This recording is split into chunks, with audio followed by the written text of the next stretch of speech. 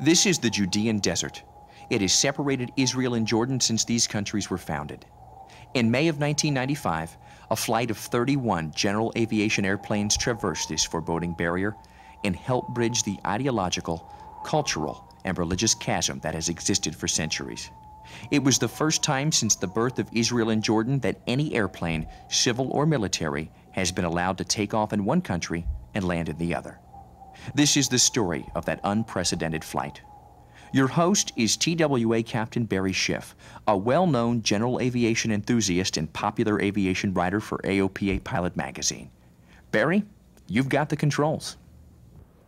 Welcome to the Middle East. I'm standing on the Mount of Olives, which overlooks the ancient city of Jerusalem. The city is more than 3,000 years old and is sacred to three religions: Christianity, Islam, and Judaism. When the State of Israel was established in 1948, Jerusalem was supposed to have been an international city. But during the War of Independence in that same year, the Jewish quarter was captured by Jordanian forces, and the new Israeli-Jordanian border literally cut the city in half.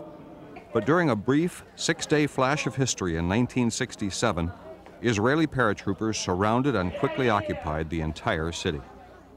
The Six-Day War returned to Israel the holiest site in Judaism, the Western Wall. This limestone structure is believed to be the last remains of the Second Temple, which was destroyed 2,000 years ago. It is also called the Wailing Wall and is the focal point of an outdoor synagogue.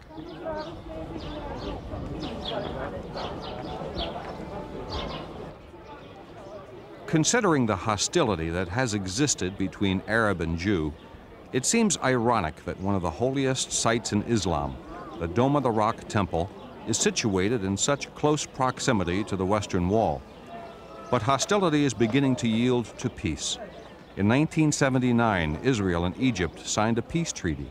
And in 1994, King Hussein of Jordan signed a peace treaty with Israeli Prime Minister Yitzhak Rabin. Now, wouldn't it be wonderful, I thought, if general aviation could somehow be used to participate in the Middle East peace process? After all, the distance between Jerusalem and Amman, the capital of Jordan, is only 40 miles. It barely qualifies as a cross-country flight. But the political and cultural chasm is much broader and would be much more difficult to hurdle. Nevertheless, I was determined to try. With the assistance of ex-FAA Administrator Najib Halabi, who just happens to be the King's father-in-law, I was delighted to eventually learn that King Hussein was receptive to the idea of a fly-in between Israel and Jordan.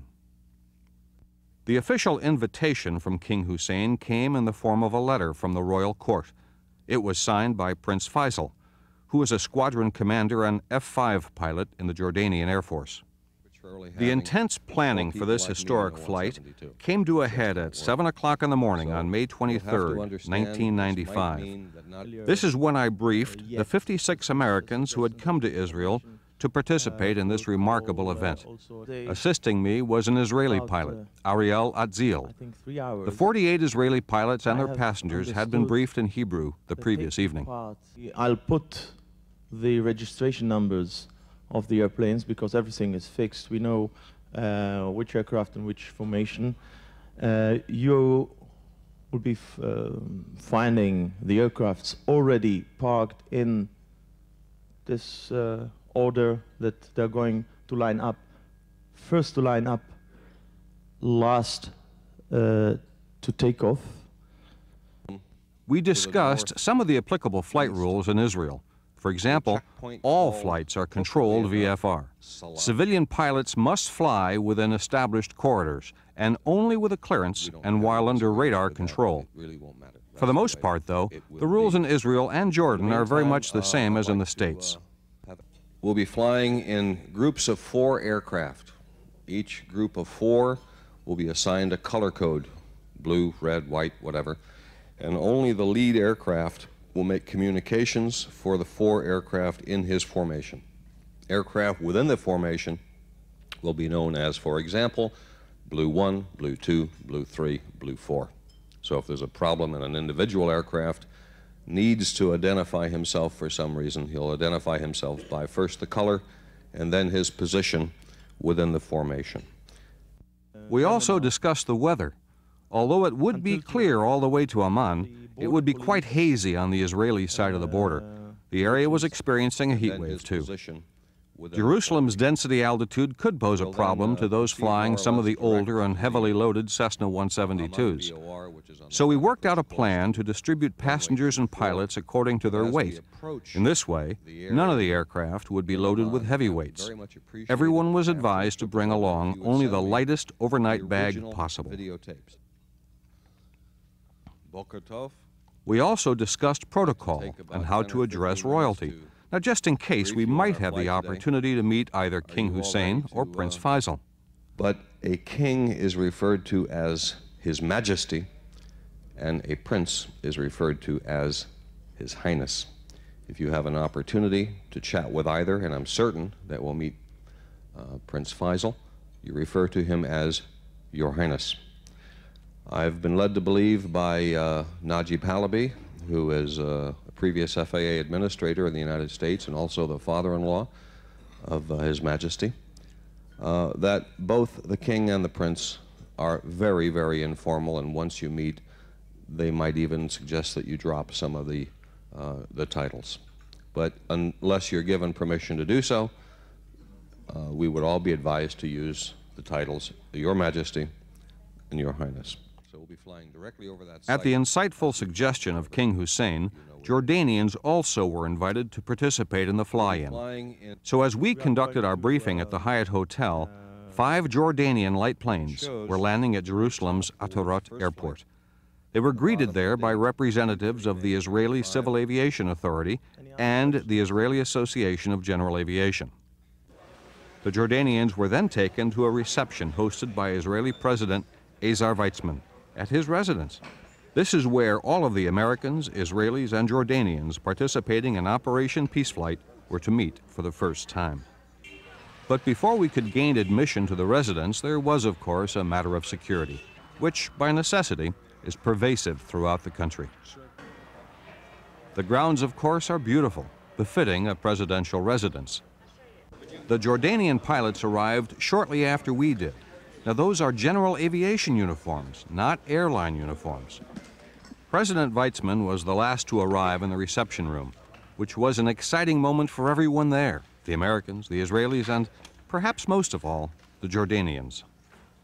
Although I had met the president once before, I was no less nervous this time. It was my responsibility, and admittedly my deepest pleasure, to introduce our international group to him. I then briefed him on Operation Peaceflight, although I suspect he knew more about the flight than he pretended to know. As an aside, he seemed particularly fascinated with the large number of American lady pilots in our group. There are very few in Israel. Prior to leaving the States, my good friend, astronaut Capt, sent me a beautiful satellite photo to present to President Weizmann. It was taken during one of Jay's flights in the space shuttle and showed the Jerusalem-Amman area in stunning detail. You could even see the airports in both of the capital cities. Jay had also given me additional copies for King Hussein and Prince Faisal, just in case we were to meet them. Also addressing the group was Chaim Eshed of the Israeli Association of General Aviation, which is a member of the International Aircraft Owners and Pilots Association. Dr. Eshed also is one of Israel's leading space scientists.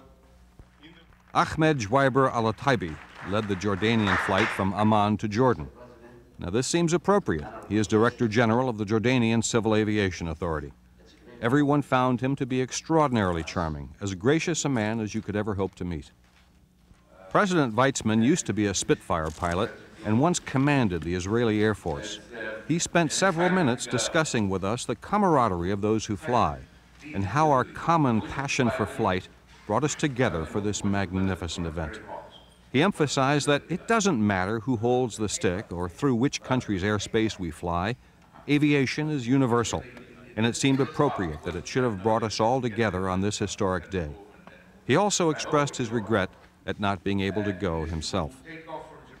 After the reception, Marvin Ackerman, one of the American pilots, presented a plaque to President Weizmann amid a crush of reporters and television crews representing the international media. This is when it began to sink in. that what we were doing was really news.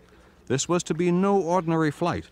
It was to establish an aerial connection between two former enemies who now sought peace. Being a part of such an event was exciting beyond description.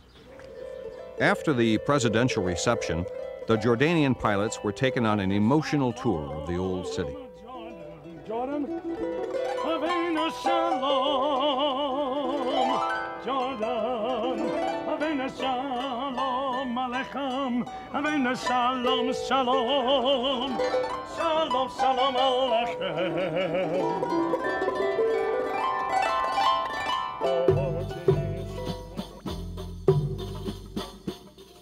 Jerusalem and its Muslim holy sites have been off limits to Jordanians since the Six-Day War in 1967.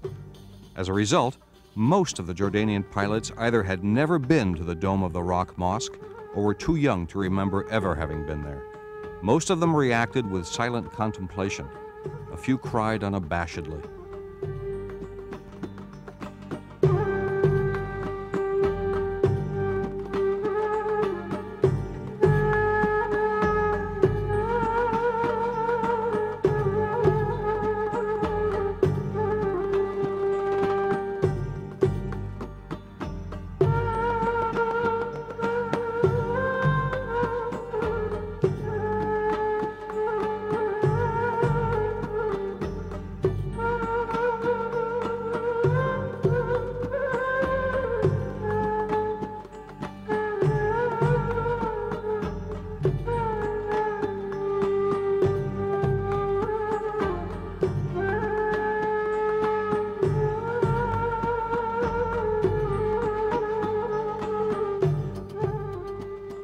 Yair Mazur of Ami Travel took the Jordanians for an up-close and personal look at the Western Wall.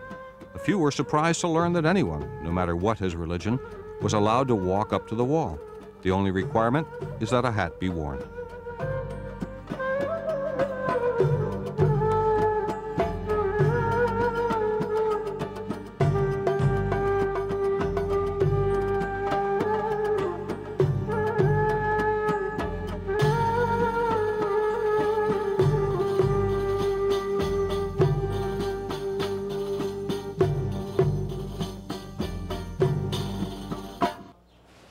After visiting the Wailing Wall, the Jordanians were then taken on a relaxed stroll through the Arab Quarter.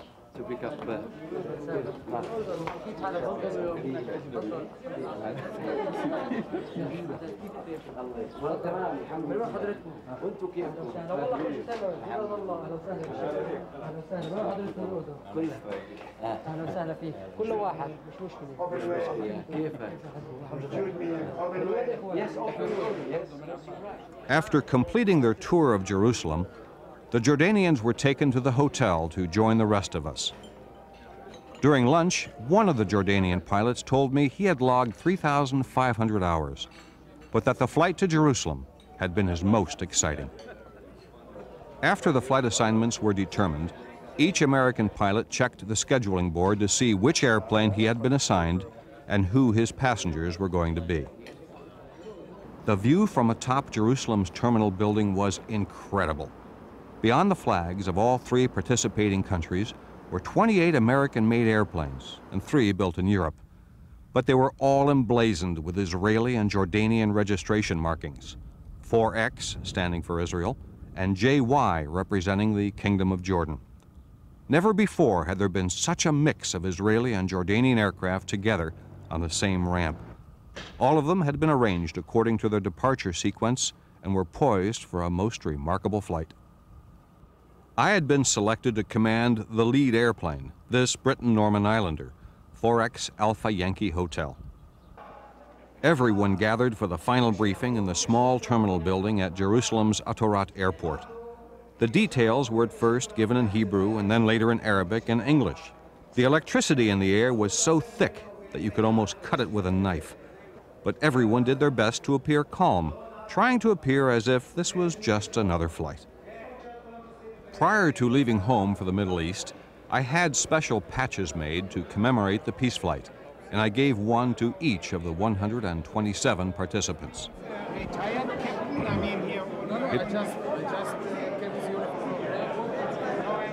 It was really bedlam in that terminal building, except to those who could hear the speeches and instructions above the din of Arabic, English, and Hebrew.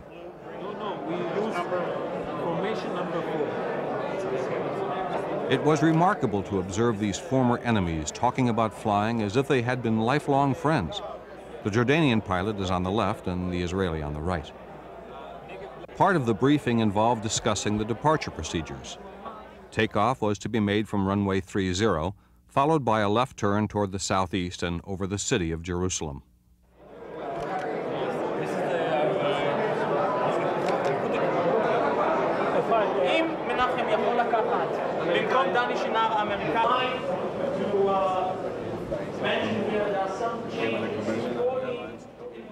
It seems as though everybody who was anybody came out to the airport to share in the festivities, including Ehud Olmert, the mayor of Jerusalem.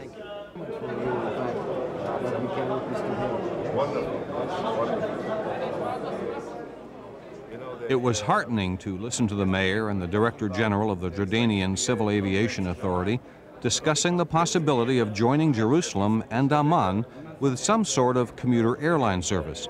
You would never know that such intense hostility had ever existed between their countries.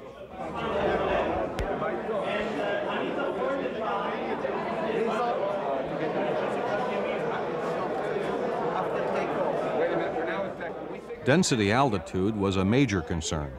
Even though the elevation of Jerusalem Airport is only 2,500 feet, the temperature on the runway was about 110 degrees, which resulted in a density altitude of more than 6,000 feet. 6,000 feet for takeoff. Probably 22 inches for you.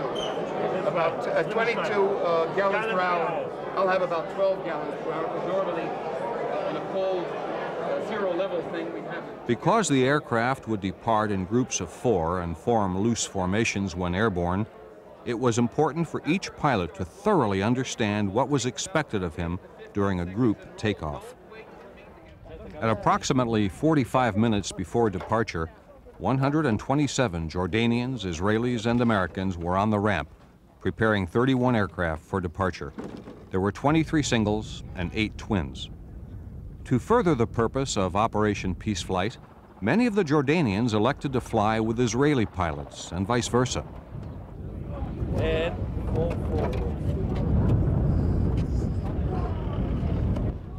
According to the airport manager, Jerusalem Airport had never before been the host to such a concentration of civil aviation activity. I could only wonder what his reaction would be to spending a day at Oshkosh during an EAA convention. Months of planning are over, and the time is here. We start engines at exactly 4 p.m., Middle East time. You have the frequencies handy for market?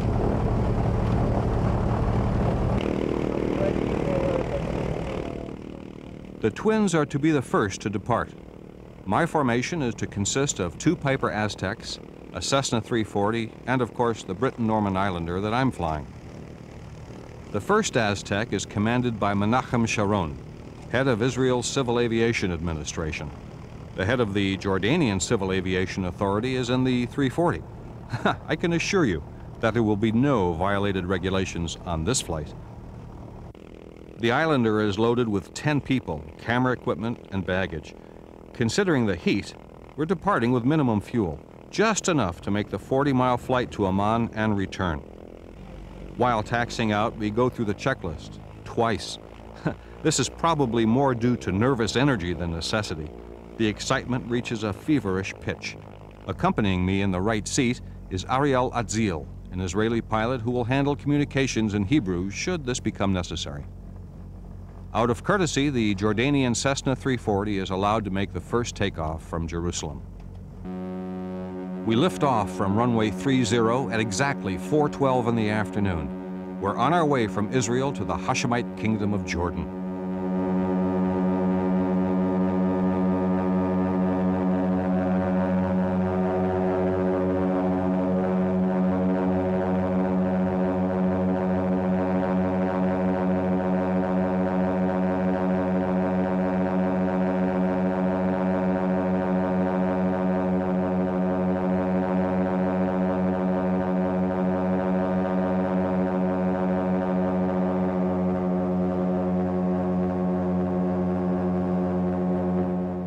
Our departure overflies some of the hills north of the city. Our initial routing requires gaining altitude and then flying over the southern part of Jerusalem for noise abatement purposes.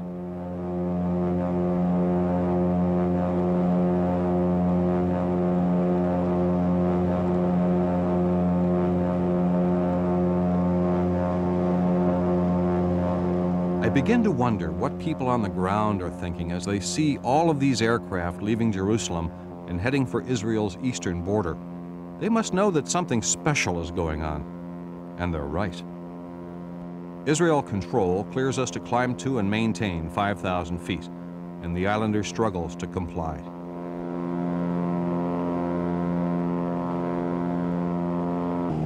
Menachem Sharon of the CAA pulls up on my right, while the other Aztec slides in from the left. The Jordanian 340 approaches from behind to complete the diamond formation. Ariel and I are now leading the pack. We are crossing over the southern suburbs of Jerusalem.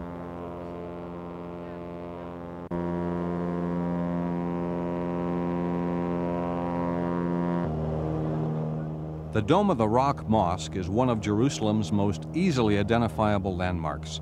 It stands out even in thick haze. To our right and ahead is the Judean desert, and if you look carefully, you can see the Dead Sea, which is 1,300 feet below sea level, the lowest point on Earth. According to the chart, we're approaching Jericho, our last checkpoint in Israel. This is about as close as we're going to get to the Dead Sea, and it's as close as I want to get. The temperature down there is more than 120 degrees, in the shade. Jericho is passing on the left. This is where the walls came tumbling down.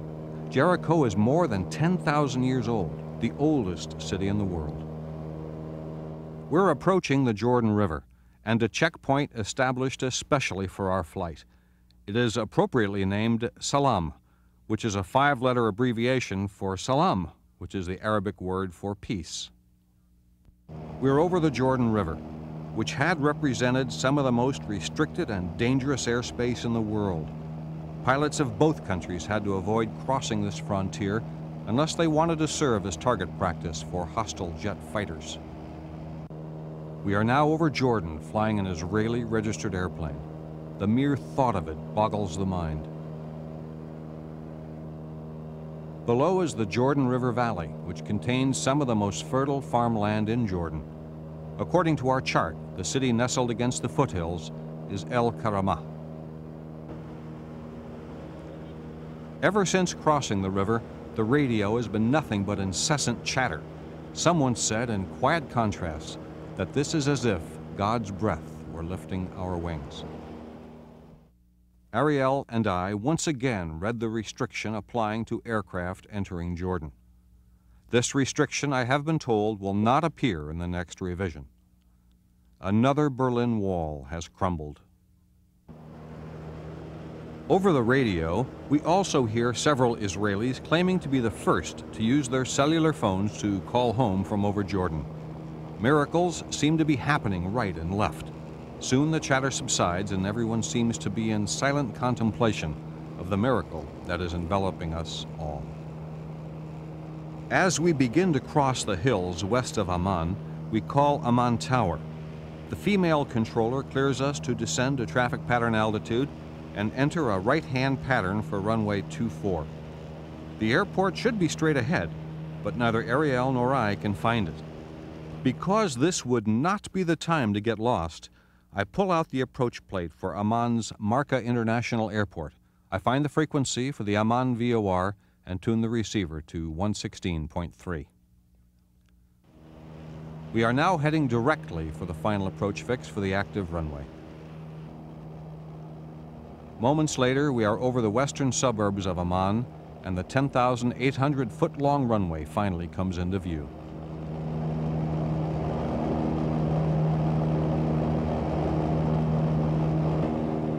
My co-pilot, Ariel, doesn't know it yet, but I've got a surprise up my sleeve. Because I'm the leader of the flight and made the takeoff, he naturally expects me to make the landing. But somehow, It just doesn't seem right that an American pilot should make the first landing of an Israeli airplane in Jordan. So, it is my plan to relinquish the controls to him just before landing.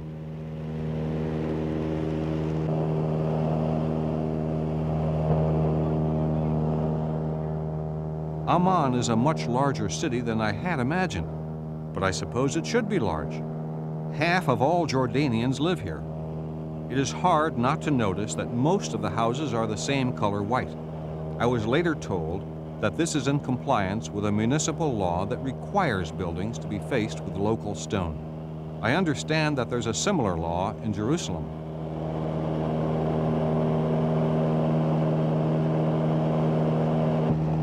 Look at that beautiful mosque.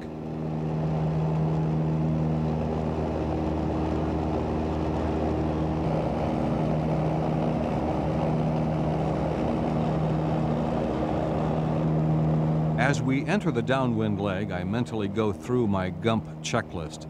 Let's see now, the fuel is selected properly, fuel pumps are on, the undercarriage is, well, it's welded down, mixtures are rich, and oh yeah, props to go. I'll save that for a short final. And then a final check to make sure that everyone has their seatbelts fastened. It's hard to believe that this is really happening after all those months of planning. Oh yeah, before I forget, props full forward. Darn, Ariel has his legs crossed. Oh well, he can handle it. Hey, Ariel, I say, you want to land it?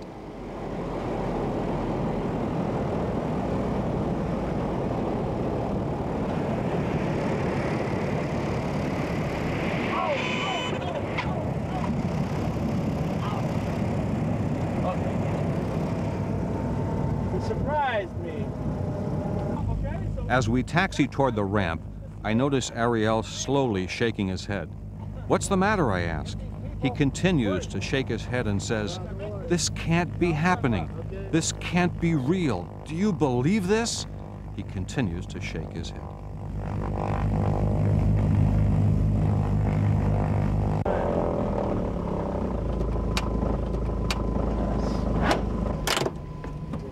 All together. Doesn't matter. Nice to meet you. Simply making the flight was incredible enough, but to have been met on the ramp by King Hussein caught everyone off guard. Some of our group thought they were suffering heat prostration as the king approached them. Others were convinced that the man was a stand-in. But the king made everyone feel welcome and at ease, despite our casual appearance. How is everything going? It was wonderful. Wonderful. That's good.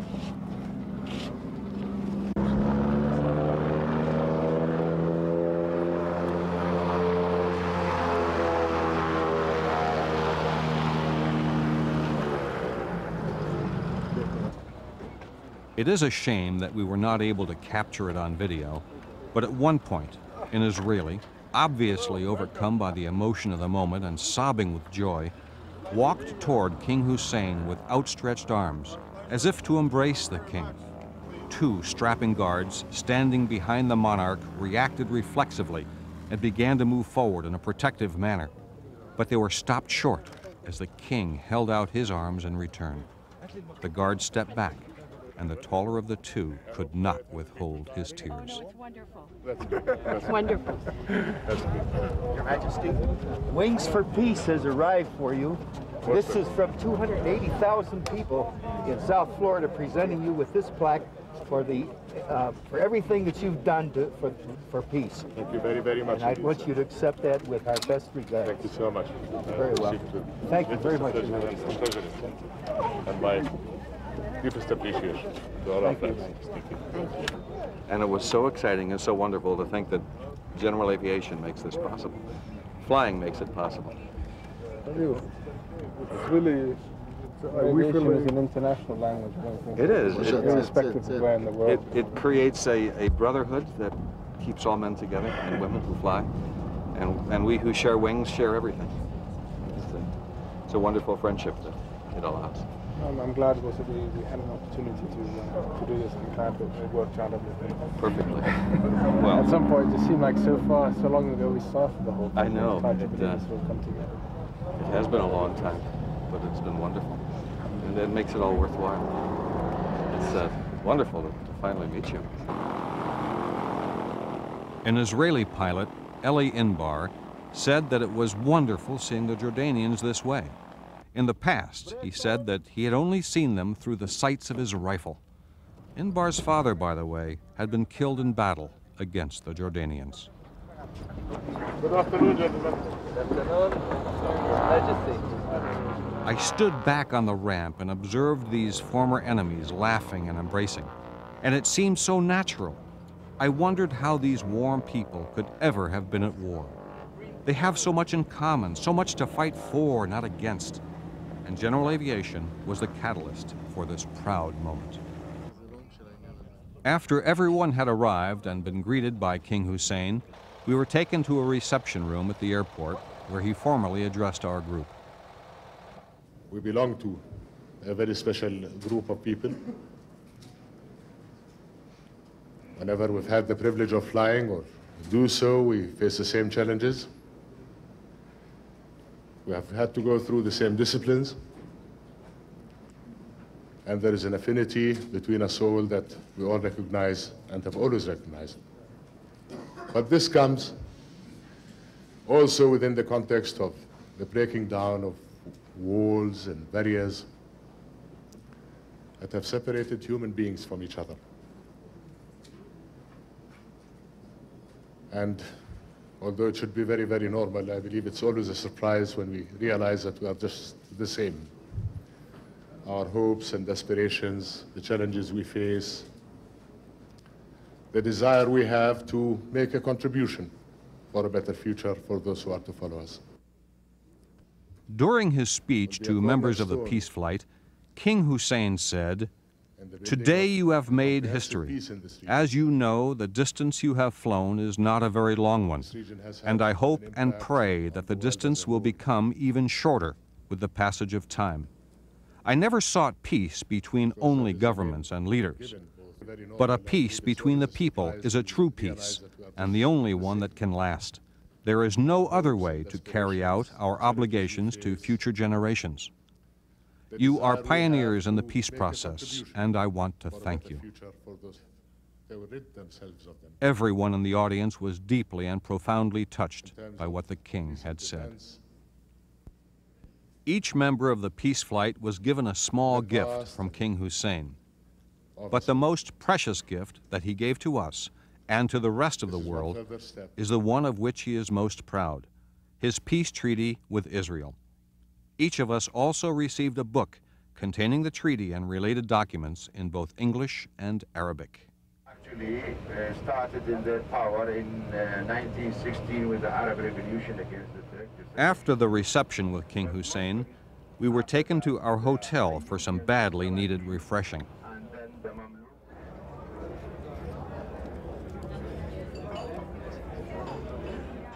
That evening, Prince Faisal hosted a magnificent dinner at Amman, which in Arabic means once upon a time. Amman is a renovated 19th century complex of stables and warehouses that has been converted into a first-class restaurant with some of the finest food that Amman has to offer.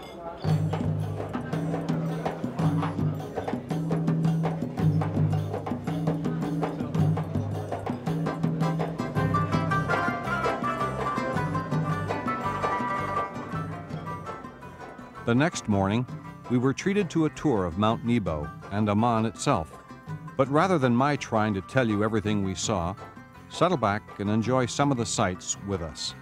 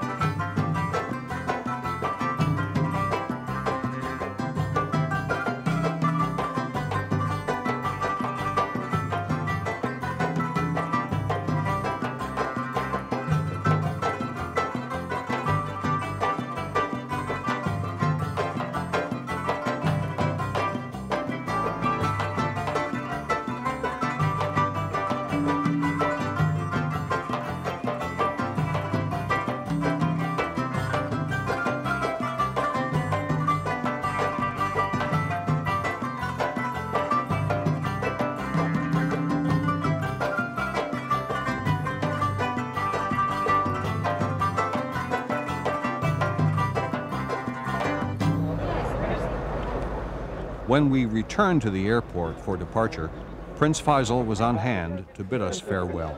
Like I said, you've only just seen a very small aspect.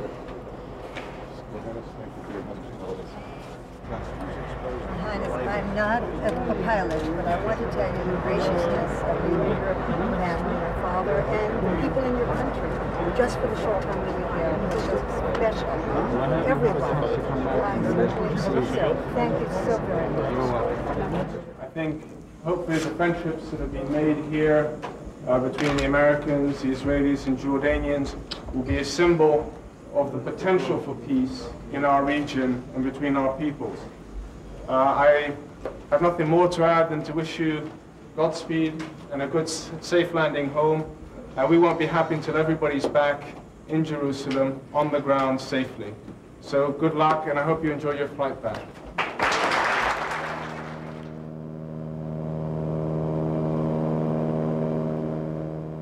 We recrossed the Jordan River, this time from east to west, from Jordan to Israel. Operation Peace Flight seemed to have ended almost as quickly as it had begun. And there again was the Judean desert, unchanged since the day before, yet changing constantly. After being cleared to descend from our cruising altitude of 6,000 feet, we were soon on a straight-in approach to Jerusalem's runway 30. As we landed, the rest of the 24 Israeli aircraft came home to roost. Everyone made it safely, as if in compliance with Prince Faisal's wish.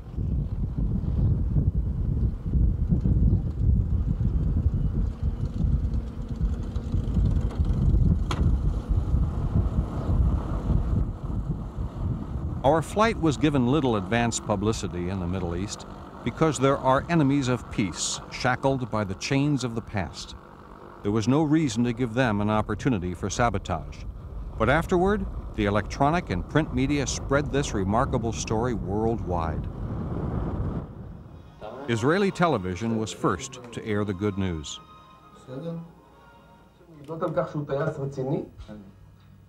כן, בהחלט. הוא שאל איך היה הנתיב, באיזו צורה טסנו, כמה זמן לקח לנו להגיע, תנאי מזג האוויר, וכיוצא באלה שאלות מקצועיות. מה עשיתם אחר כך? אחר כך אנחנו הוסענו, אחרי הטקס הזה שבו הוא נאם, ואחרי הגשת שי מטעם אגודת התעופה הכללית בישראל שהגשנו לו, הוסענו לבתי המלון. An unprecedented flight in the Middle East today. 30 light planes flown by pilots from Israel, Jordan, and the United States flew from Jerusalem in Israel to Amman, the capital of Jordan. It was the first civilian flight ever conducted between the two former enemies. Called Operation Peace Flight, the venture began at Jerusalem's Atarot Airport, where the pilots gathered for the historic event. It ended 30 minutes later at Marka Airport in Amman, Jordan. Before takeoff, the pilots were treated to a special reception held in their honor. Nice to meet you. How are you? Hello. Barry Schiff. Airline Captain Barry Schiff of Trans World Airlines organized and led this historic flight. Flying clubs in Israel and Jordan had the support of Jordan's King Hussein and Israeli President Ezer Weizmann. Both men are pilots themselves. The airspace between the two countries has been open to commercial traffic for several months, but for reasons of security, no civilian flights had ever taken place before today. More than 100 Israeli, Jordanian, and American pilots flew from Jerusalem to Amman on a so-called peace flight this week. The gesture was made in support of Middle Eastern unity. Jordan Television has more. When distances between people and countries could be bridged, barriers eliminated, then peace can take its root between people as well as governments. Symbolizing the friendly border established by last year's Jordan-Israel peace treaty, a historic and a unique event took place between the two countries. A joint civil flight between Amman Airport and Qalandia Airport in Jerusalem was organized as the first peace flight between the two countries. The peace flight started from Amman with 5 light Jordanian aircraft carrying 23 pilots and people interested in aviation. And for the first time in 27 years, Jordanian aircraft landed in Jerusalem Airport, where they were received by Israeli pilots and officials. وفي رحلة العودة من مطار قلنديا إلى مطار عمان المدني كان المشهد أكثر جمالا، فبالإضافة إلى الطائرات الأردنية الخفيفة الخمس انضمت 32 طائرة خفيفة أمريكية وإسرائيلية إلى الفريق تقل ما مجموعه 128 شخصا، وحلقت الطائرات جميعها ما بين مطاري قلنديا وعمان لتحط في مطار عمان المدني. مندوبنا محمد الوكيل رافق الرحلة وأعد التقرير التالي. قال جلالة الملك الحسين خلال لقائه مجموعة من الطيارين الأردنيين والأمريكيين والإسرائيليين لدى وصولهم إلى مطار عمان المدني بعد قيامهم برحلة جوية من مطار قلنديا إلى مطار عمان، إن هذه الرحلة هي تأكيد على أن المسافات. On our last night in Israel, we threw ourselves one heck of a party as a final tribute to Operation Peace Flight. It was held in a restaurant overlooking the ancient port of Jaffa, which is on the Mediterranean immediately south of Tel Aviv.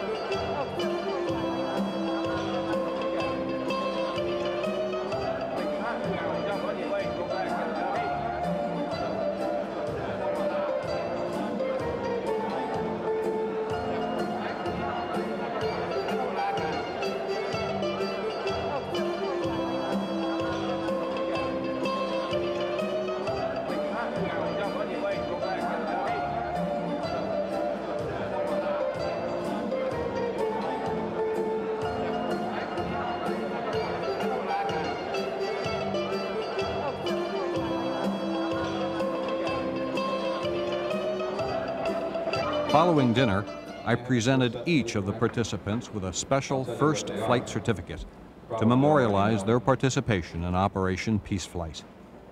And the person responsible for the calligraphy, the beautiful handwriting on your certificates, Captain Catherine McPherson. But the most important items that we took home were the memories of friends made, not only among ourselves, but also in Israel and Jordan. And then there will always be the memory of having contributed in some small way to help bring the people of Israel and Jordan together by making the first flight ever between these two wonderful countries.